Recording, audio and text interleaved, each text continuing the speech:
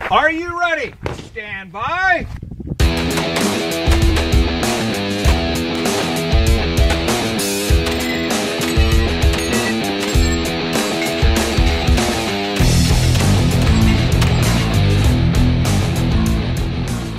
Hey everyone, and welcome to the Three Gun Show, brought to you by Armalite. I'm your host, Dave Hartman.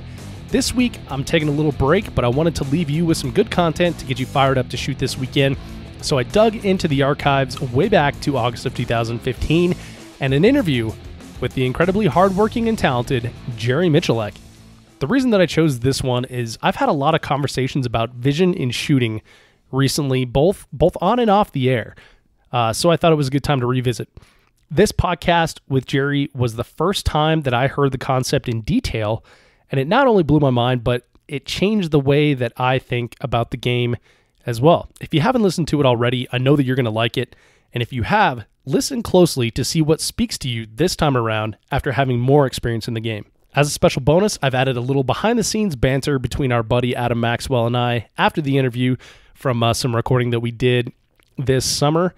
And finally, before we get started here, as you know, Armalite is giving special discounts to the Three Gun Show listeners on their line of three-gun rifles and parts. With the end of the year coming up soon, now is the time to make the decision if you've been sitting on the fence, especially if you're in Colorado. Seriously, Coloradans, hit me up soon if you want one. Dave@threegunshow.com. Just email me, and we can go from there. And if you haven't figured out yet, the reason that I don't mention pricing on the show is that it is lower than you can get anywhere. I'll be back with a new show next week, but until then, enjoy this one from the Three Gun Show archives with Jerry Miculek. All right, so we're here at Rocky Mountain Three Gun, and I've tracked down the man, the myth, the legend, Jerry Miculek. Got to see him shoot a stage today, and it was quite fast, as usual, and managed to bring Jerry back to his own abode here in the competition headquarters, or the shooters' accommodations at the Whittington Center here at NRA. And Jerry, I want to thank you for joining me on the Three Gun Show. My pleasure, Dave. It's good to be here. All right. To be here. Well, this should be a good time. We're sitting in the middle of a kitchen, and hopefully no one needs to cook anything while we're doing this. But we got a barbecue coming up here, so that should be on everyone's mind. So, Jerry, curious, want to take it like all the way back. I got like 1,000 questions for you, but okay. But basically want to give us an idea of like who you are when you're not shooting, who you are off the range. What do you do in your spare time?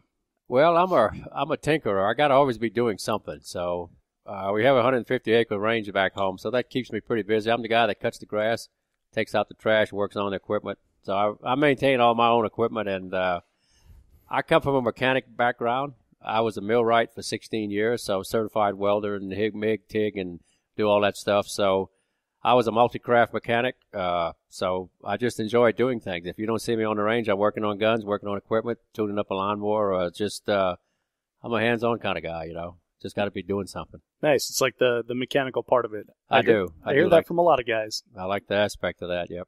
So were you like into cars growing up and things like that? Oh, yeah, we had a Ford Bronco. I built it, topped it, back in 1974. I had, matter of fact, I bought an old Bronco. I had to cut it in half and buy another half and weld it together and put it on a chassis and built all the differentials and stuff, transmission, and used to go run the mud with it and have fun. Wow. Yeah, you built that one the hard way. It was. I welded it together with coat hangers. My mom liked to run me out the house. I used up all the coat hangers welding that thing together, but it came out all right. That's awesome. So is that like stick welding? I didn't know you could weld with coat hangers. Well, you just use acetylene. Okay. Weld. Yeah. So. And that held together? Oh yeah, came out beautiful. Nice. Yeah, you can do a lot of stuff with the coat hanger. Built a few airboats with coat hangers and conduit. So. Wow. Works out pretty good. Sweet. So if my truck breaks down on the way home, we can get some baling wire and we can get it going. So. Well, that's awesome. So when abouts did it take a turn to shooting for you then? Well, I was always interested in hunting, and being from South Louisiana, we were fortunate to have a lot of good hunting in the area. The bad thing about it, when hunting season was over, you put the gun in the closet. So the idea was to try to shoot all year. So we got introduced into competition shooting. I met an old boy from Arizona by the name of Ben Ashmore in 1976. he was a contractor working some of the chemical plants along the river there where I grew up in South Louisiana.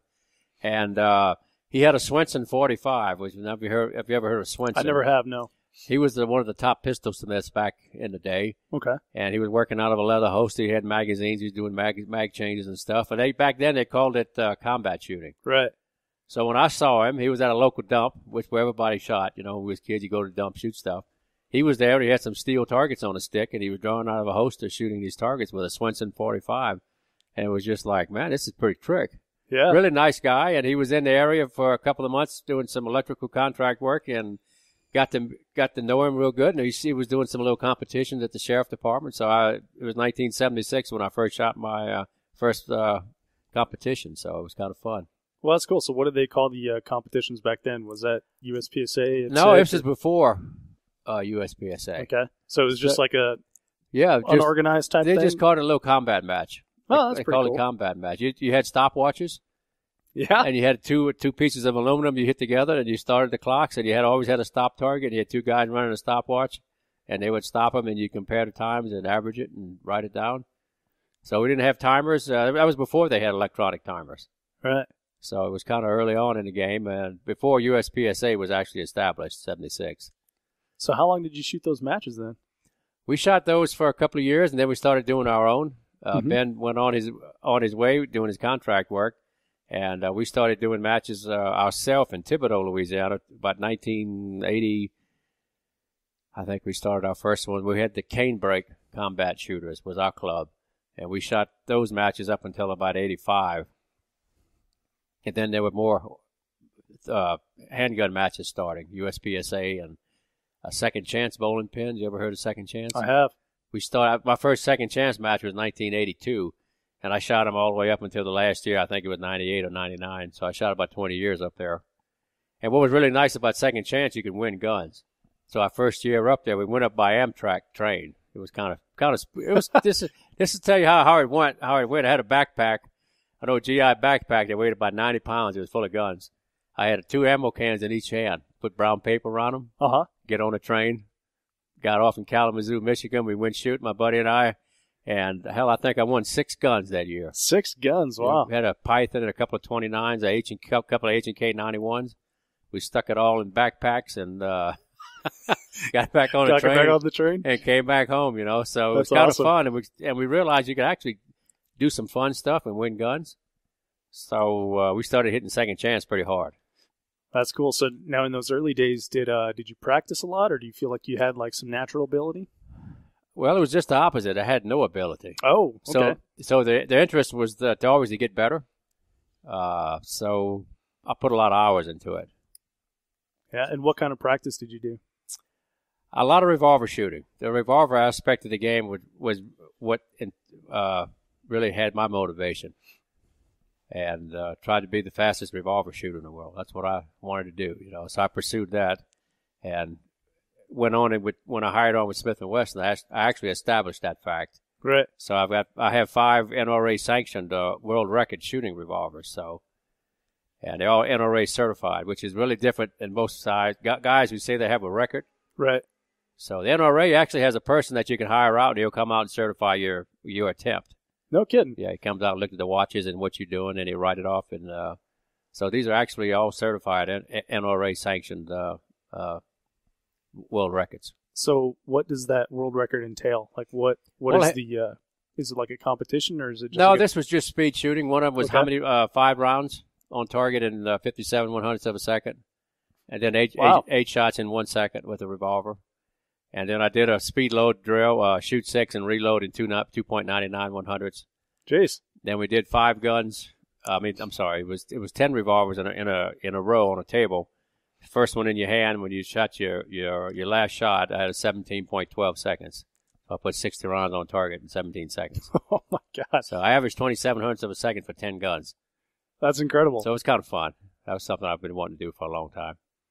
Well, that's pretty sweet. So you set your eyes on becoming the best revolver shooter out there, and now you've got like the paper that says that you. Yeah, it was fun. It was a good race. So won a bunch of nationals and the Steel Challenge, and just so I kind of got into the 3-gun real heavy. Uh-huh. So I hadn't really shot much revolver since then, the last couple of years. But the 3-gun, we started off with Soldier of Fortune in the 80s. I think my first Soldier of Fortune 3-gun was 85. Okay. Oh, maybe a little bit earlier. There was the only 3-gun match in the United States. Oh, okay. It paid $10,000 for the winner. That's pretty good, even on today's standards. Like, you know, in 1985, $10,000 was a lot of money. It is. So in a shooting game, that was big money. I didn't do much good at the few first couple of them. I did manage to come in second place with a revolver one year, and I was out of first place like 0.13 of a second. Oh, wow. So I almost won Soldier of Fortune with a revolver. That many folks can say that. So that would have been incredible. But I actually won the SOF competition 3 times. But I had to go to a pistol to do it. But so that 3-gun kind of started. Then USPSA started doing 3-gun matches. Mm-hmm. So for those first Soldier of Fortune matches, you mentioned that you shot a revolver. Yep. And then you switched to a pistol. What did your gear setup kind of look like then? Give us an idea of the pistols. Yeah, pistol, the rifle, and the shotgun. Okay, back in the early days, you could only use like a stock configuration on the rifle. Okay. So the only optic that was legal is if you shot a Steyr ARG, which had the optics built into the handle. Yeah. That was kind of a trick setup. So I shot a gold cup, just pretty much out of the box with metallic sights, and the shotgun, I had some Remington 1100s I think back then, and the pistol was a STI. High-capacity pistol, 40 caliber. So you had to have major then. And it kind of progressed from there. And it got more and more gamer-like? Yeah, you had to game it. You know, the evolution of the sport, you know, things change, guns change, techniques change. Yeah. So. Well, it's like anything you put men in or women in competition. Right. And they'll find, you know, the next little bit that's going to get them that edge the next in the gizmo. Match. That's right. Next gizmo, the next technique and stuff like that. Yep. So you mentioned the last few years you've been getting into it real heavy. Yep. And so what made that swing into like, well, I'm going to commit all my time to 3-gun now? Well, you know, professional shooter, if you shoot really hard and a lot, Smith & Wesson hired me out professionally in 1990. So I've got like 25 years behind a double action trigger. So I've probably shot 1.5 million rounds or so, 2 million rounds. Wow. So it gets to a point to where you're going to start tearing your hands up. So I figured I'd throttle back on the handguns and start shooting other firearms to prolong my competitive line. Okay. You know, so that's one of those you could really, to stay that hot on a revolver for all those years is a lot of work. It's a lot of fire. 60,000 to 80,000 rounds a year, and it gets hard on your hands. So I'm just trying to throttle back on that. I'm still shooting a lot of pistol, but nowhere near the level. So I'm taking in the shotgun more and the rifle, of course, to help ease the burden on the hands. Mm-hmm. So you shoot open, is that right? Yes. Yep. What drew you to open? What made you decide that's going to be the division I shoot in? The vision part. Okay. When you get to be 60 years old, that's what happens when you shoot a metallic handgun, a metallic sighted handgun. You have to have a correction to see the sight and then a correction on your left eye. I'm right eye dominant, so that correction is for the front sight, and the left eye is for the target. Okay. So what happens is if you close your left eye, the target will blur completely out. Right. So when you go from it makes everything harder when you get the clarity of the target. Just the transition times as your eyes age get slower, and then you don't see the target as sharp. So it really gets to be a burden on the shooter. So you have to find ways to stay competitive in the game. So the optics part really helps an old guy like me stay competitive. Yeah. So that's what I have to do, to stay competitive. So I've heard that from, quite a few shooters that shoot in open, and I have to say that like when I look at like open shooters at the matches I go to, generally there's a demographic, right? Yeah, it is. Yep. Do you ever consider like if someone like 19, 20 years old shooting open, their entire career comes in, at age 30, they're just going to smoke it? I mean, yeah, it's destined. They just have the lung capacity and everything else to go with it. Right. So I'm just trying to hang on as long as I can. If you look at the bullseye game, back when my father-in-law Jim Clark was shooting bullseye, when you got in your 50s, that was about it. You just couldn't see good enough. Right. No matter what you did with your corrections, you just and the optics in the bullseye games have really extended the life of a bullseye competitor. Because these guys had to shoot like 2680s, to stay competitive. And with the optics, you can do that nowadays, even though you're 50 and 60 years old. So it really helped in that game. It's helping in my game for me to be here. Really, I shouldn't be here shooting against these guys. These guys could pick me up and and run with me faster than I can run, you know. So I'm just here to have fun and just aggravate them as much as I can. So. Well, it's great though, because you say that, but every time I hear one of these guys talk, you know, they're like, well, you know, and then there's Jerry you got to think about. So it's good that you're putting the fear of God into the youngins still, you know. And I want to insult him a little bit. The old man run him over, you know. It's fun. It keeps you active. Yeah. You ever poke him at the end, like, hey, I got 30 years on you. I got 40 years on you. I'll let him worry about that. Well, that's awesome. So let's talk about your gear setup a little bit. You know, I can tell by, you know, sitting here staring at you that you've got a lot of good sponsors that are helping you out. You mentioned Smith & Wesson. Yep. And saw you shooting an M&P. Yep. And so let's start off with that pistol. What's the setup like on it? Okay, it's an M&P core, which means it's a 5-inch. It's a long slide. Mm-hmm. This one's Magnaported. It's been quadruported by Magnaport. And I've got an optic on the slide. Of course, the old man, you know, gig there. You know, got to see what you're missing. It's got a magwell and a tungsten guide rod, just about everything you can do with it. I just take the factory trigger parts and modify them and run it that way. So it's probably got a little bit under 3-pound trigger. Got a extension on the magazine, so they hold 26 rounds. So the 170 millimeter magazine. I do have to say though that M&P magazine is probably the most trouble-free magazine I've ever run in my life. Oh, really? Yeah, on any kind of double stack. I've had the same springs in there for about 6 years. Oh, wow. Yeah, just put it in the sonic cleaner maybe once in a while, maybe. Maybe. Same follower, same everything, just shoot it. So the gun really functions good. A slide-mounted optic, I would rather have a frame-mounted optic, maybe a little bit bigger, but that's not going to happen. So I just have to live with what I have. And the rifle is a Smith & Wesson Performance Center. Of course, one thing about an AR, you can tweak it a zillion different ways. Yeah, and then some. Of course, it has my compensator on it, and it has a Vortex 1x6 scope on it, and I have a Vortex red dot on the side. You know, you can shoot 2 optics in open, so that works really good. Has an American Gold trigger in it. The other little pieces and parts, you know, make it what it is. It's an extremely accurate gun. That's one of my best ones I've ever had right there. So it's my match gun. I only shoot it when I need to shoot it. It's when you need long range accuracy. So I kind of baby that one. And the shotgun is a Mossberg. It's a JM 930. It's a gas gun. They've sponsored me with Mossberg now for about 4 or 5 years. And that's one of my original guns that I had gotten from them. So it's got a lot of hours on it. I turned it into an open gun. Yeah. So it's got a 16-round extension on it, and a load and shoot for the speed loaders, and an optic on the top, and it's Magnaported. Magnaport was kind enough to work with me on a porting that I like, and they tailored it to exactly the way I wanted it. So it shoots about as fast as I can make it happen. So one thing about the Mossberg guns, they're really fast. You can get down 1,200 splits with them if you can stand up on it, you know. Wow. So it'll sing a song if you're man enough to hump it. It'll sing, you know. That's awesome. Now, so the Mossberg, when those first came out, like the JM 930s, yeah. I remember seeing like pictures of you with yours, you know, huge extension on it, and you had like this compensator. It looked like it belonged like on a Barrett. Yes. Is that what we're talking about still, or have you changed that setup? That barrel was one that they had marketed it for. I don't know exactly what market it was, but it was a Barrett-style aluminum brake on the front. It didn't have a choke in it. I actually shot those in competitions for a couple of years. I liked the way it shot. It shot really good. The only disadvantage of it, the choke was way inside of that compensator, and you had to use an extension to get to it. So I kind of weaned myself off of that, and it was just too hard to change chokes fast. Yeah. So I just went with a regular conventional barrel and had it Magnaported, and it works just as good.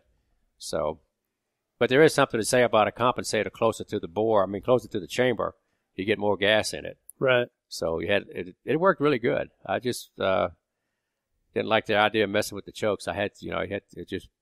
Well, for this game too, when we're changing chokes so often, yep. You know, based on like the stages that we're going to. Yep. Yeah, I totally hear you. It makes more sense on that. So then, how about your belt setup? I saw you running around with like some looks like Indian arrows type thing. Yeah, so Farland makes that loading apparatus, I guess you'd have to call it, for the speed sticks, and they hold five tubes. Some matches you have to put 2 of them on. We need 10 tubes, there's going to be a stage here where I'll have 10 of them on me and probably some ammo in my pocket. Wow. I think it's a 40-round stage here, so the gun will hold 17. And the idea, you got to try to keep it hot, keep a lot of ammo in it. When these aerial targets come out, they're 10 points apiece plus a failure to engage penalty. So you always got to have bullets in the thing to make it happen. So a lot of ammo on your person is a good thing. Yeah, no kidding. Well, especially on a 40-round stage. Yep. So it seems like there's always like someone out trying to, or match strikers trying to outdo each other, getting more and more shotgun rounds on a stage. Yep. Where do you think that sweet spot is? I would say in the 30s is way enough. What happens is it's so much space on your body. I think about my daughter when she shoots. She's kind of a small person. She doesn't have a big waist. Mm-hmm. So you're kind of a disadvantage of how much ammo you can hang on your person. You get a big guy, he's got a 47-inch waist. You can put two or three boxes of shells up there, So there's a point of no return on everything. Unfortunately, a lot of the shotgun matches, it is now, it's turned into a... Whoa. Hey, it's getting close. I'm glad I'm rain out there. I'm glad it's... I'm glad I'm inside. Yeah, no but kidding. On the shotgun matches now, it's really to the point to where speed loading is everything. So, and it's so much loading going on. It takes a lot of practice to stay current with that. And it's evolving too. It used to be everybody was loading single, and they started loading doubles. Now there's quad loading. And I'm waiting for somebody to come up with 6 of them at a time, but I hadn't seen it yet. But my hands are not big enough for that. I mean, I fumble the quad loads all the time. So it's pretty interesting how things evolve, and it's really quick. Yeah, for sure. So it's I watched a lot of shotgun stages and a lot of good people loading today, and it was it is pretty incredible. But you're right when you talk about like the smaller shooters, right? Especially the ladies, like you watch them doing like 2 rows, so they've got like a chest rig. And then belt set up, and just absolutely everything is covered for that. They run out of real estate real quick. Yeah, for sure. It's harder on the smaller people. So have you tried the quad load at all? Yeah, I have. I hate it. Yeah. You want the sticks? Well, I'm not as good with it. I have to load with my weak hand. Okay. My hand's a little large to do it with strong hand. That's another thing. The bigger your hands are, the harder it is to get around the ammo in these holders. And the wider your hand, it's just... for like getting your finger between the shell and the holder. The smaller hands fit the loaders better. And my daughter shoots, she quad loads like she's on fire. And her hand is just the right size. Well, let me see, my little finger's as big as a thumb. Right. So that's the differences, between the size of the hands. So when she grabs out of those pouches, she's got a lot of room. When I grab, I can't hardly get my hands in between the shells. And then when I want to handle them quick, it's just all that hand gets in the way. So you don't shoot shotgun with Lena because she'll smoke you on it? Yeah, she will smoke me really bad. So really bad. Yeah, she had she shot the last championship there, the one at Rock House, and came in 3rd overall. Really? Yeah. That's fantastic. Overall, so there's no way I'm going to get on the line next to her. So I'll stick in my open division, go hide somewhere in a corner. Nice. Let her have her day, and you'll do the open. Yeah, they're getting ready to go to the World Championships in Italy. So they're working at it really hard. So she's got a title to defend, right? Yep. That was her first world title last, 2 years ago now. So she's pretty stoked up and ready to fly. So yeah, well, the look on your face looks like you're stoked up too about it. Yeah, she does good. What's amazing was when she started really shooting competitive, I could tell her things, and she could pick it up and see exactly the way I see. And I've trained a bunch of folks through the years, and she's the only one I could tell something like that visual. And this game is such a visual performance. A lot of people think it's very physical or it's very technical. It's not. It's a vision game. If those who see the fastest are going to always execute the fastest. And I can explain a vision technique that might have taken me 15 years to see and duplicate on command. Like when I do a Smith & Wesson demo or a performance in front of a crowd. Mm-hmm. If you don't have your visual clues in order before you attempt that stunt, it's not going to happen. And I could tell her, and she could pick it up in just a few minutes. And it was stunning to me that she could pick that up. So give me an example of like those type of visual cues that you're talking about. Soft focus, A lot of people don't know how to soft focus on targets, and the gun gets in the way. That's a very basic problem. They're looking at the target so hard, next thing you know, that gun gets in the way. Well, where did this thing come from? Well, you should have seen it way before it got under your dominant eye. You know, seeing more than one target at a time. Being able to see more than maybe 3 targets at a time. Interact, your field of view is always what I'm working on when I'm trying to shoot. And when I do my drills, I want to have a huge field of view, because the more you see, the more you can interact with. Knowing where to look and how much to look. You can stare something to death and you don't really need it. If you got a target 5 feet away, it doesn't take much skill to get that front sight in the middle of this brown piece of paper and put 2 shots in it. Right. So knowing how to look soft and keep the gun in focus when even it was not the full extension, or the vision skills. It's just hard to explain, but it's everything in this game. If you watch the guys who really shoot fast, they know how to see fast.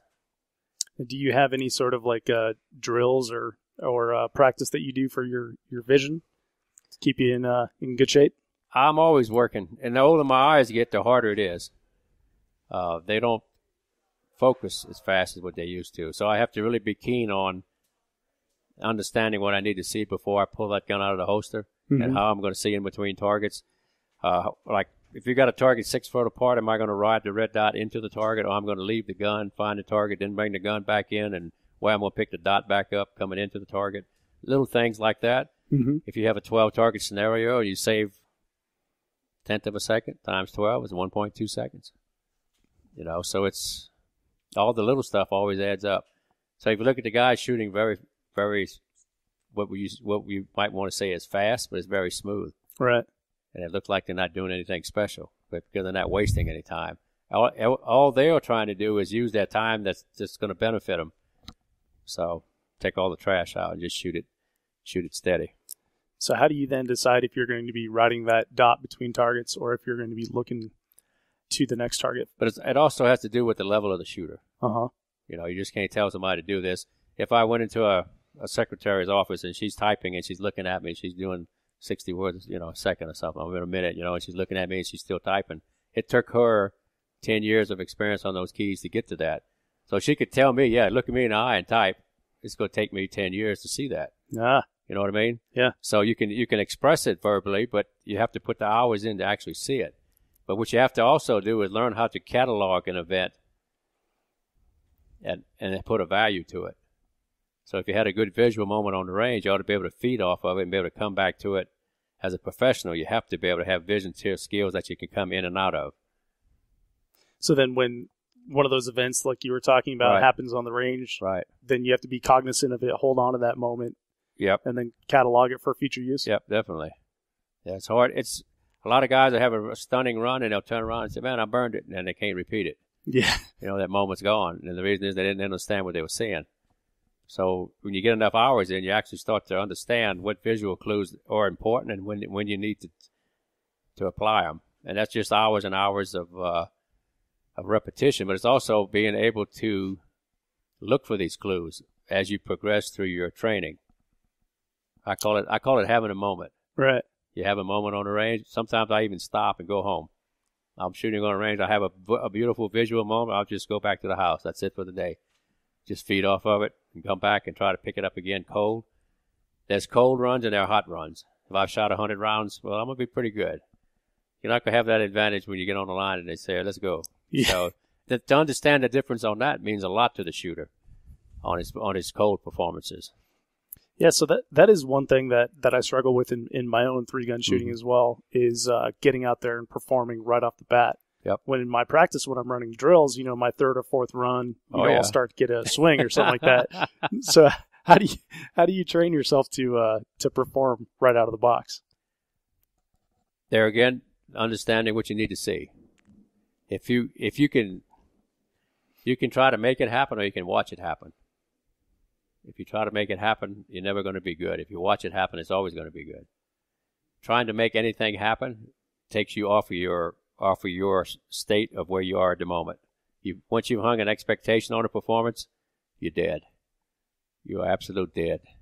Like, you turn around, hey guys, watch me burn this down. Not usually. Yeah, famous last words. Because your expectation won't allow you to take the time it takes to execute that shot. Because subconsciously, you're never going to shoot fast enough. But if you always shoot as fast as you can see, you're on your mark all the time.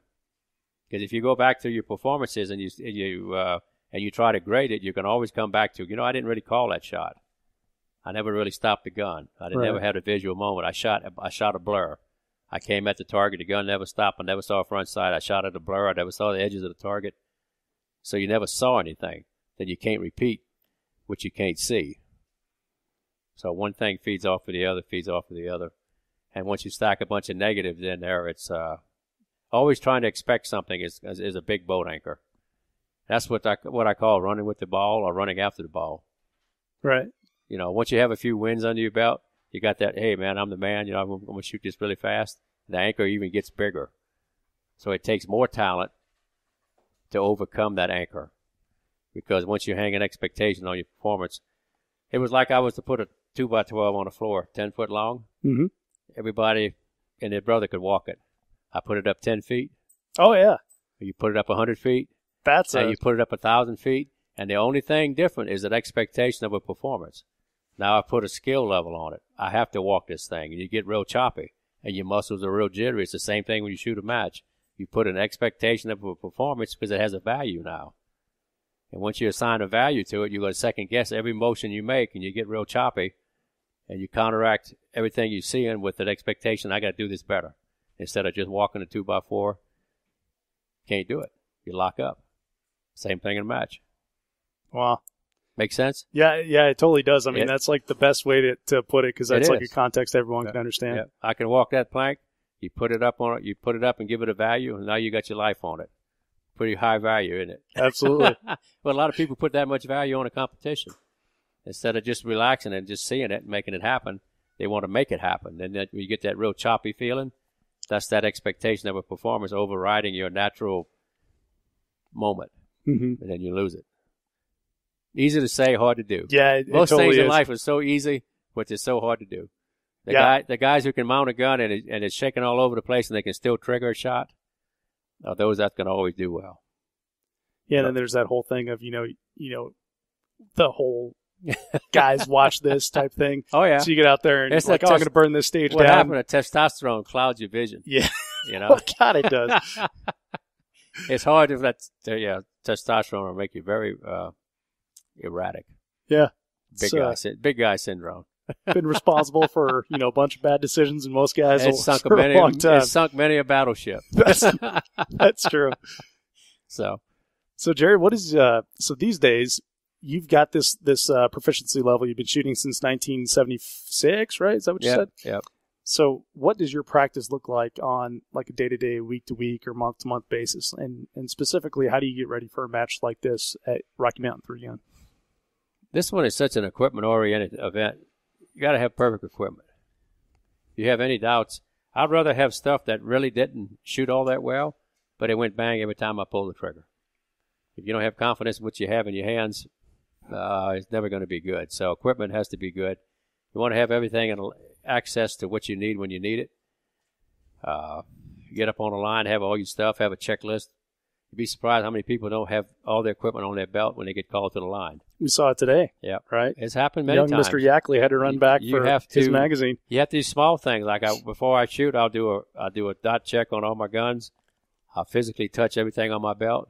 I'll look at the stage and I'll just go back through it mentally and try to walk it with my eyes closed, so I know where every target is. So should I get a malfunction with one of the firearms, that when you look down and clear this malfunction, when you come up, you should know where you are. You don't want to be like that goose that wake up in a different world every morning. You don't want to have that event. So you should be able to see every target. First thing I do on a stage, I walk it and I see every target. Got to find every shot you're going to make. Then after you walk it a few times, you should be able to go back, turn around, close your eyes, and know where every target is. And you should know what the distances are on the rifle shots. If you don't, you're leaving a lot of meat on the bone. And that's an expectation of a performance, and it's not going to be a performance. So you can't have anything. I always have extra ammunition. always have an extra magazine. Have an extra few speed loaders. So if you get into trouble, you need to drop a magazine. You always have another one. You don't want to be picking it off the ground. Yeah. Because once you break vision off the event, you're gonna be like that goose. You're gonna wake up in a new world, and then you're gonna skip a target. You're gonna run by a target. So, last thing you want to do is dig the grave deeper than you can jump out of. You ever heard that saying? I haven't, but I like that. What it is, if you find yourself on a stage, you have a malfunction, you see a lot of guys kick the speed back up. Right. You already dug a grave. Okay, you're that much in a hole, and they take off and they miss a bunch more targets, and the grave is so deep, nowhere in the match can you jump out of it. You've got a hole you can't climb out of. So you have to expect that when you screw it up, keep it small. Even if it's big, there's nothing you can do about it. It's just happening. So just live with it, live with the moment, keep grunting through it, finish it up strong. Just don't make it such a catastrophic failure that you can never overcome it in the match. So you want to drag that anchor through the whole match, but you never know. The other guy might be dragging one too. You just hadn't seen his hole, how deep it is. So you just got to keep plugging along, keep yourself honest. You don't have to win every stage. Just have to stay constant. I like that. So, Yep. Jerry, got just a couple minutes Yep. here, and then we need to break because I Yep. hear some stomachs rumbling. Yep. But just tell me real quick about the best stage that you've had so far out of 2 days of shooting. Well, probably the best one I had was this last one off the rooftop there. Yesterday I wasn't really feeling good. I think it was altitude and what I was eating here. I had my stomach was just on fire. And this morning I felt a little better. I wish I had some salt tablets up here. Got a little bit. I wasn't dehydrated, but I don't think I was on a good level. Anyway, felt a little bit better after lunch. Started shooting good. The last stage was pretty solid. So I would say that was probably my best one yet. So I'm hoping tomorrow smooth out a little bit more.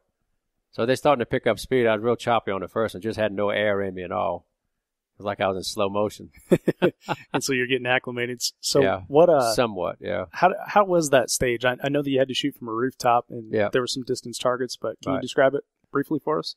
Well, you started off with the shotgun. You had a slug target at about 80 yards. Then you transitioned into 3 steel targets. Then you ran up and shot a steel on the left and a steel on the right, and ran up and shot 3 more steel targets on the right.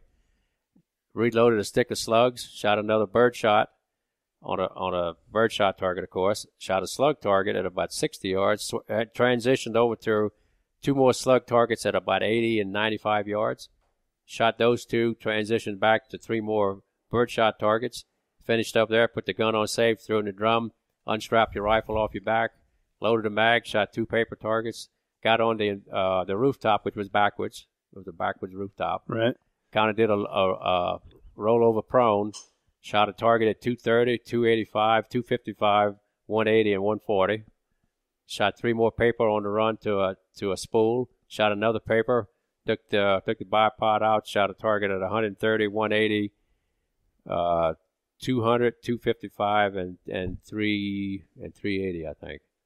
Wow, it's quite the stage. Yep, it was. So I remember it. Yeah, absolutely. So that's how you have to. That's how much you have to put into it. If you don't, they give you. What's really a luxury here is that you have a lot of time. You could come before the match and actually walk the stages. If this was a world IPSC match, as a squad, you get 3 minutes. Can't take any notes. Wow. Can't write on your hand. Can't take any notes. And that's it. 3 minutes. So if you got 10 guys on a squad and you got 3 minutes to look at each, the whole stage, you don't have but a few seconds at each position.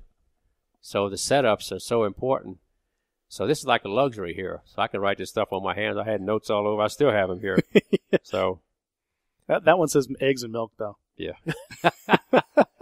But anyway, it's just fun. You always shoot against yourself. If you shoot against yourself, you always have a good match. You can't control the other guy anyway. That's great.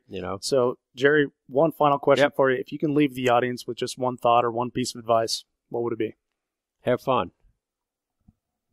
Can't say it any better than that, right? I've been doing this since 76, so it still lights me up. I still enjoy doing it, It gets me out of bed in the morning. Well, and you can definitely tell, everyone out there has probably seen one of your YouTube videos, and at the end, you're laughing, you're having a good time, and it definitely shows through. Beats working for a living. I did that for a while, and I didn't like it.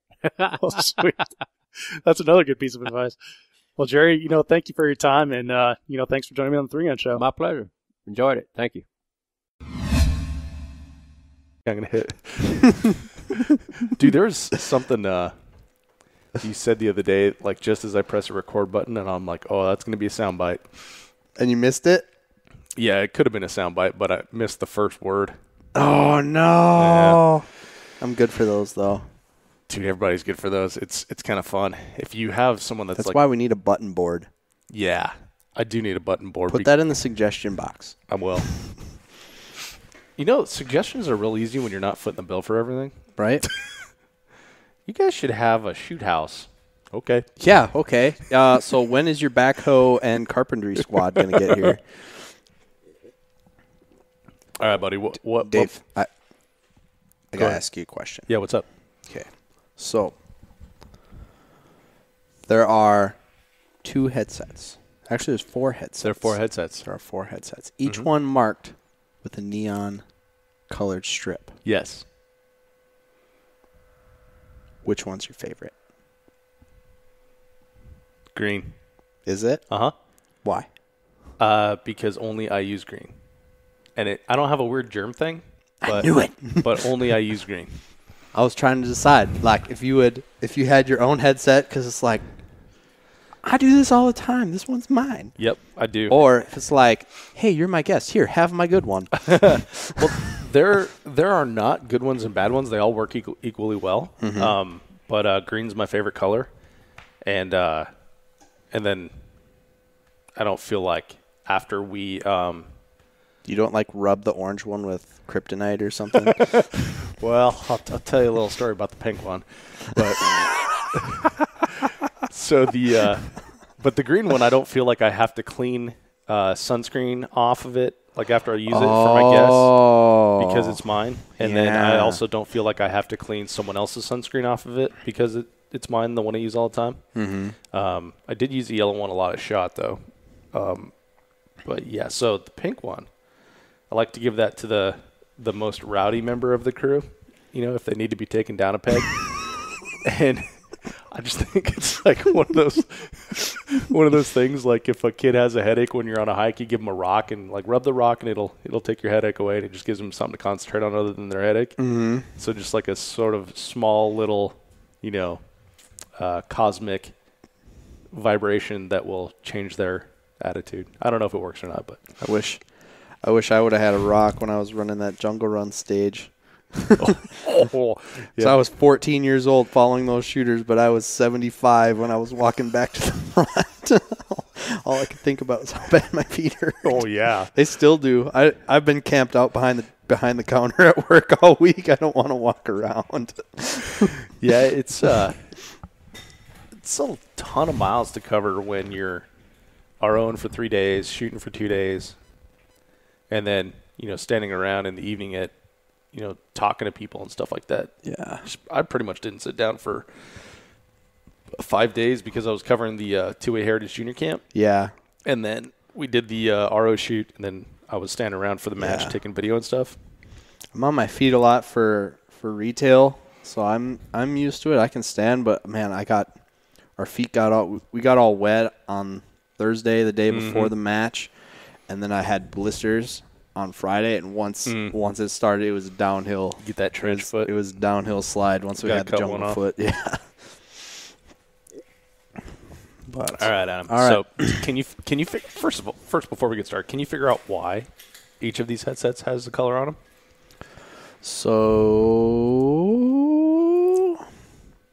I'm guessing it has something to do with the soundboard. It does. So you can. Yeah. So it used to be when I first started doing this, and I believe that was like the Ring Nation Nationals 2015 is when I had 3 microphones. Mm-hmm. So if someone needed to be raised, I would have to look at them, follow their cord, back to the board, and figure out which one they were plugged in, right?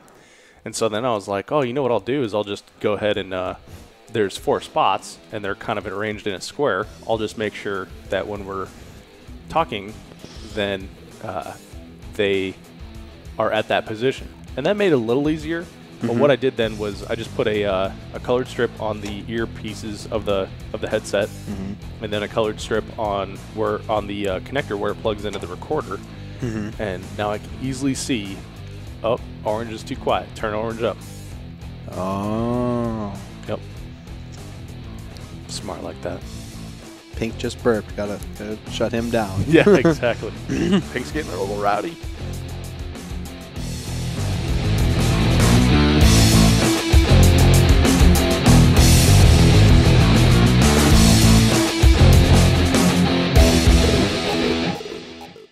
If you are finished, unload, show clear.